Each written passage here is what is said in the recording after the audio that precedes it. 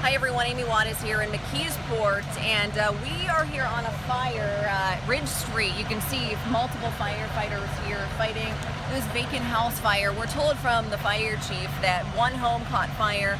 Fire spread to another vacant home next door. Fortunately, no one was injured.